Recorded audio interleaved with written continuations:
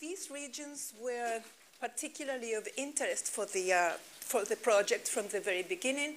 As you know, the project got a large grant by the International Science Council, and the International Science Council is very keen to support science in developing countries.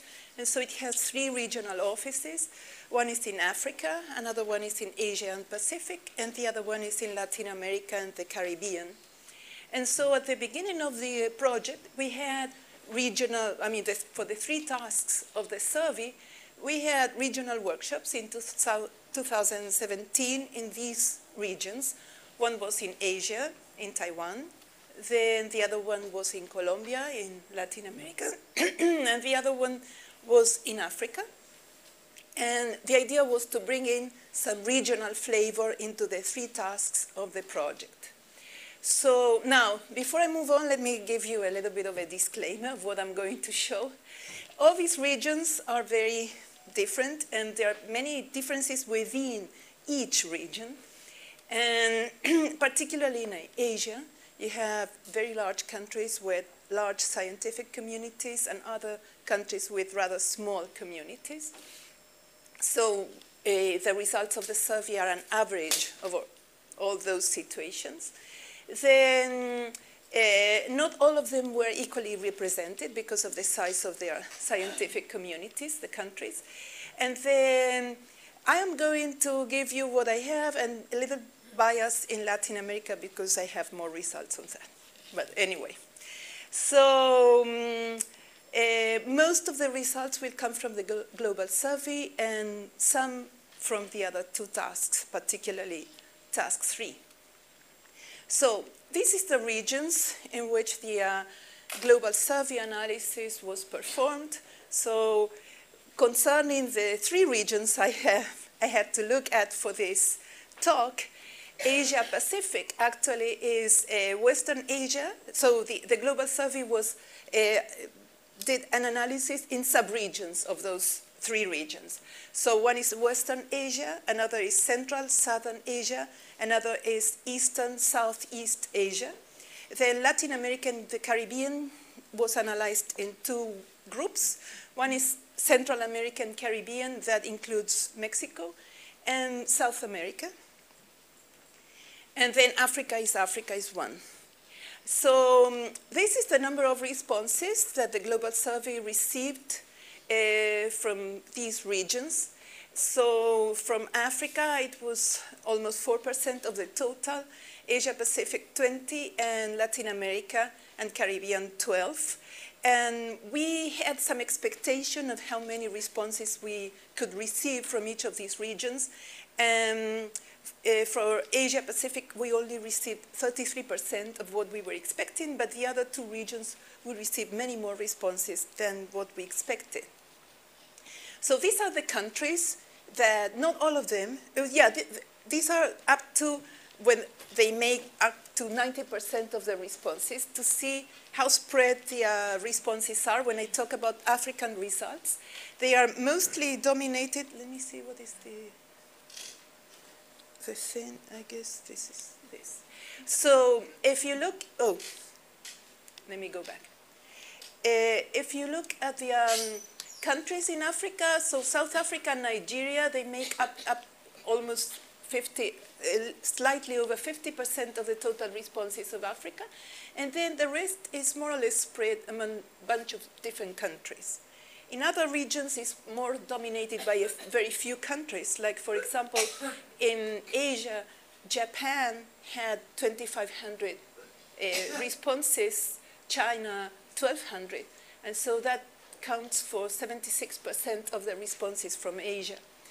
And if you add Korea, Republic of Korea, and Taiwan is 92. Then other areas of Asia, also Central Southern Asia, is dominated by responses that came from India. It's 80% of the total response. And then Western Asia is Israel, Turkey is 86% of the responses.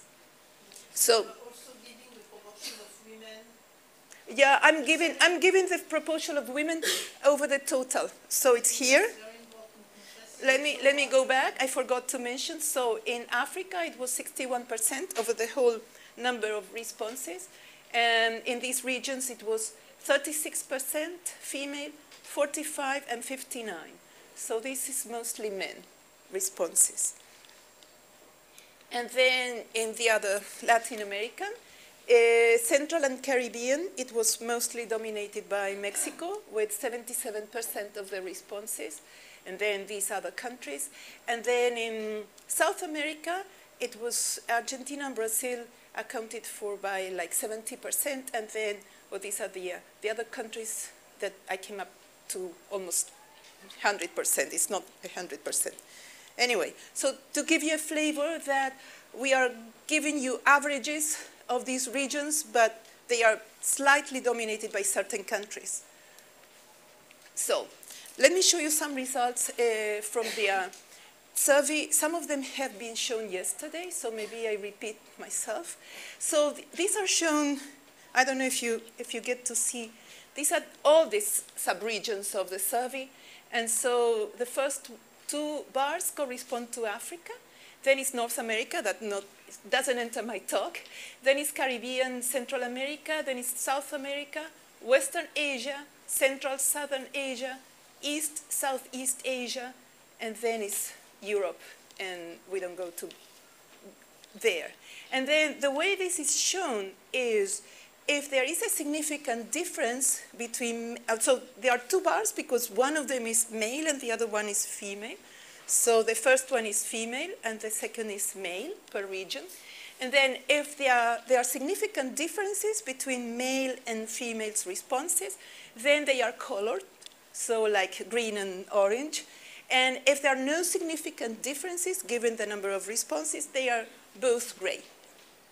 So this is about, the question here is saying that they had a positive relationship with their advisor during their doctoral studies.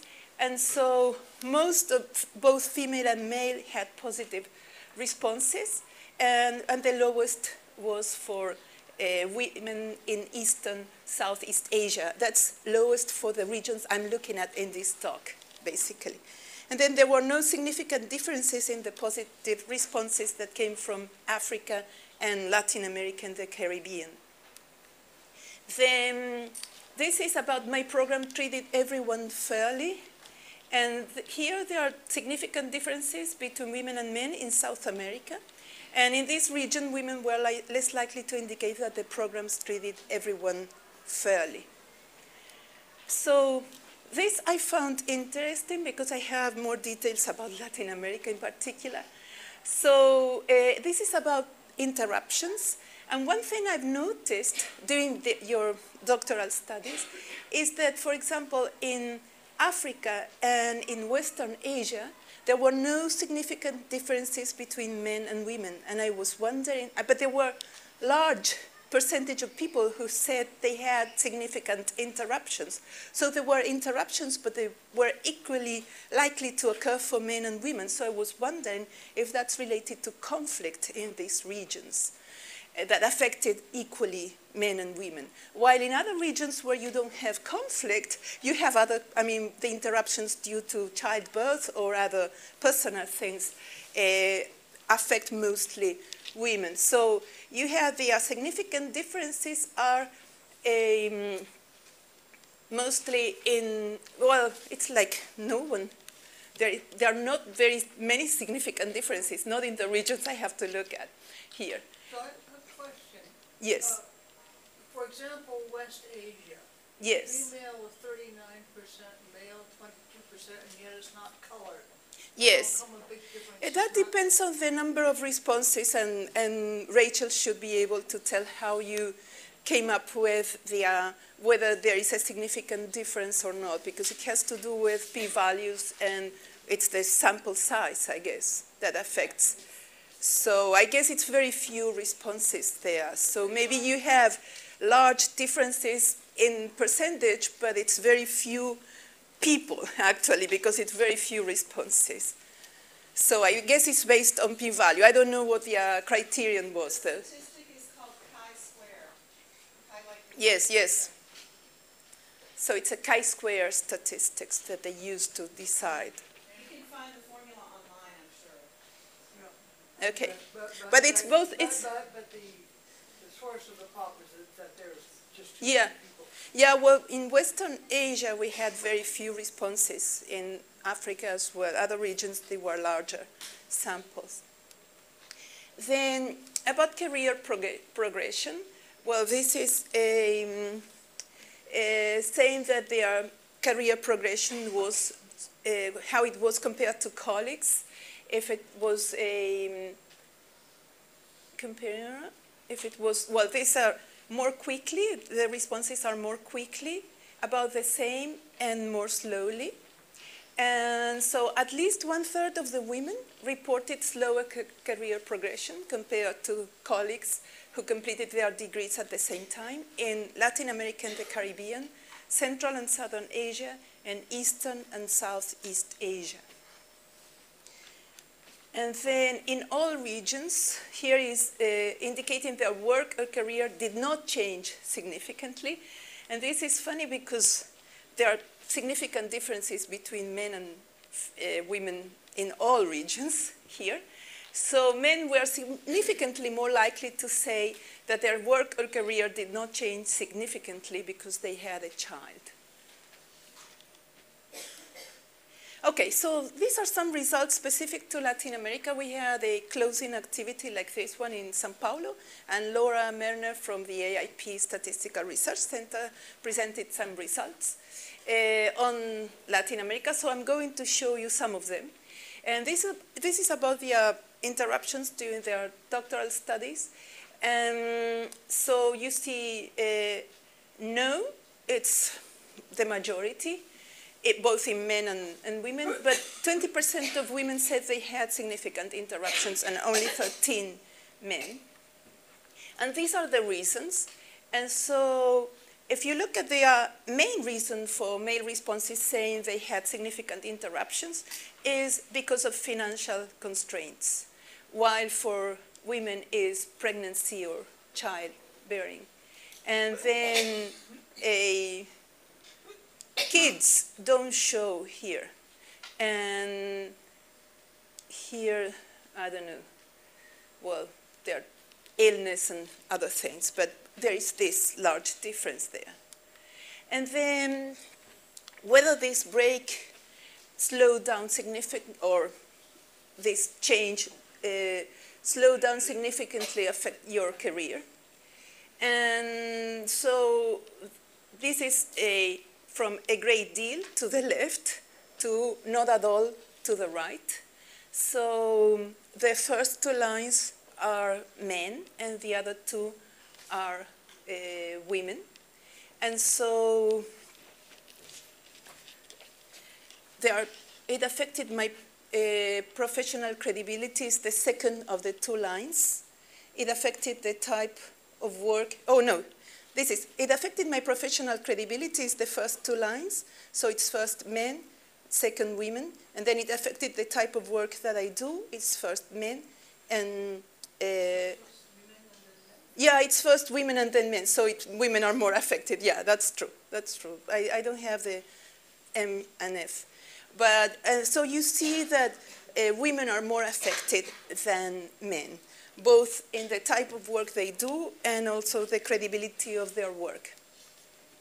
And then how did your work change because you are a parent? And so men say my work or career did not change significantly in 51% of the responses. And I chose less demanding or more flexible work schedule is the answer that is 45% of the women chose. And then whether your career, you made decisions differently depending on your, you made these personal decisions differently based on your career. So the green thing is yes, the gray thing is no. Male is the first line, female is the second line. And so you see that women answer yes more often than men. Okay, so now we go to the three regions, and this is about career progression and also prestige. And this is another thing that I found interesting because it's whether you served on important committees, and there are no differences in Africa and also in Central Southern Asia. And so it's more or less the same percent of women and men who said that served in prestigious committees. And then the significant differences show up in South America and in Eastern and Southeast Asia of the regions that we are, yes? Is China classified under East? Is East, yeah. Okay, so this is about employer and co-workers, and I think I'm going to skip this so that I can move to the other tasks. And then about salary, over 27% of the women reported lower pay than colleagues with similar qualifications in Africa, Asia, and Central America and Caribbean, and 22% in South America. And then this is about comparing their salary to their partner or spouse. And so in all regions, women were more likely than men to say that their partner or spouse earned more money than they did. And 36% of the men in Central South Asia said that had a partner that was unemployed, and only 3% of women. So it's very different, the personal situation of men and women who answered the survey. And so this is whether your spouse or partner is in the same field that you are. And so it's very large. The percentages in Latin America is between 43 and 44%. This is because we have separate Central and South America. And it's 45% in Central Southern Asia that have spouses that are employed in their field for women. And that's not so common for men. And so there are significant differences between men and women across all regions here. Okay, and then this is about discrimination. And you also see whether you felt discriminated against in the assessment or evaluation of achievements because of your gender. And so the green is female and the orange is men, and you see huge differences here. And here is people who never experienced discrimination. And so again, orange is men and green is women. So there are significantly differences across all regions here. These are the sources of discrimination that people in Latin America chose. So the first one is gender. So you see almost 50% of women said that they felt discriminated because of gender. And the other reasons are not, so there are significant differences, but they are not that large, although age accounts for 23% of the responses in the case of women. And then if we go again to the three regions, this is about harassment. So whether you personally encountered sexual harassment at school or work, and these are significant differences everywhere but in West Asia. That one is 19% women and 7% men said they encountered that. So here I have some details about that in Latin America. And this is, have you ever experienced or encountered sexual harassment? And there were different options. One was no. Then yes, I heard about it happening to someone else. Yes, it happened to me. Yes, I witnessed happening to someone else. And so the first response is no, both for women and men, although for women is 45%, for men is 63%. And the second is I heard it happened to someone else, but it's 34 women, 31 men, and then it happened to me is 24 women and 6% to men. Okay. So, and this is an interesting thing also. who most encouraged you in your studies? And so if you look at what's the most often chosen response in the case of men is your own determination, willpower, and hard work. And in the case of women is parents. So it's the perception of whether it was your own effort or it was you had help from someone else. So I had some accounts about the role of mothers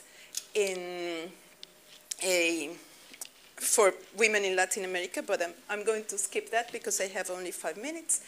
And so then about the study of publication patterns, this is the list of academic disciplines and geographical regions where differences in self-reported submission numbers to top journals from men and women are found to be statistically significant. And so you can see that in these regions that I am supposed to talk about, in South America we have in mathematics, and then computer science, biology, and then in Asia is mostly in chemistry. And then this is the map that Helena didn't show yesterday, but I found funny because Argentina is there like an outlier where women, you have single-authored mathematical papers by women. So I found that amazing. I don't know. Anyway. So let me tell you a little bit about task 3. And this is the number of good practice initiatives that were found in the regions.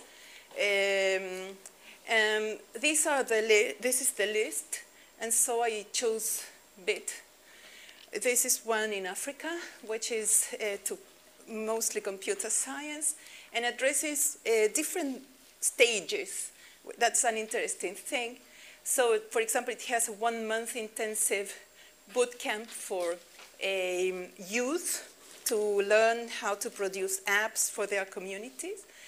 Then also a summer camp for school girls, primary and secondary schools. Then also an outreach program, a training program for people to do outreach, which is an interesting thing, and also scholarships for university students.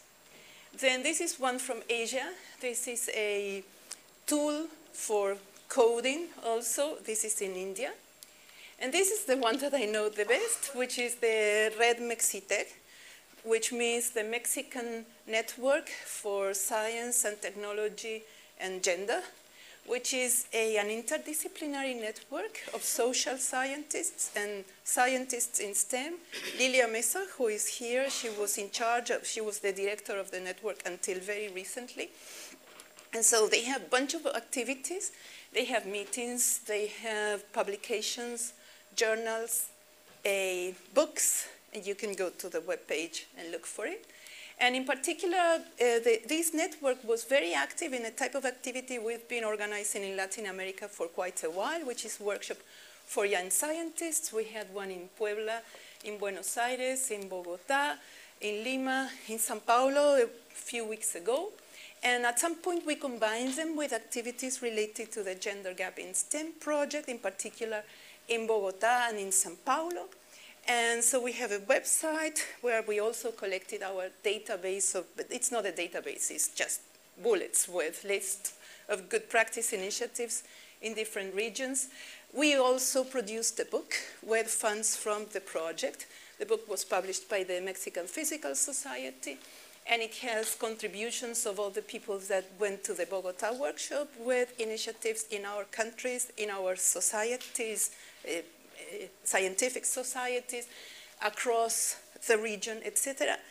And we have social networks, Facebook and Twitter. Then if you want more details, you can go see the poster. And one problem that is quite pervasive in Latin America is gender violence. There are many women that are killed. In Argentina, it's 1 every 30 hours. These are numbers from Mexico. They've been growing very, very fast. So this is Chile. Chile is not, this is not gender violence, it's not killings, it's a strike of women that lasted for 100 days, starting with a sexual harassment case that was not handled properly at the university. And so all of this led to a movement that is called Not One I mean, Ni Una Menos is in Spanish. Not any other less would be something like that. So that most of our universities in the region, at least in Argentina, they have protocols to handle sexual and discrimination and violence, basically. And then one thing we learned from in our workshops with young people, because it's not that we just empower young people, they empower us, we learned quite a bit, is all these social network activities. This is a woman, a young student in Chile who has over 4,000 followers on Twitter and does all this outreach. The people who have YouTube channels to show scientists that don't fit the usual stereotype. Then these are the astrotubers. Then you have Instagram. In Brazil, they also are, these are YouTube channels, Instagram, and there are many, many things, 500 queer scientists. And then in Instagram in Brazil, they decided to have a day the day of a scientist or something like that, so that you should portray your life as a scientist on Instagram. Anyway, so let us turn the world upside down. Thank you. Thank you, Silvina.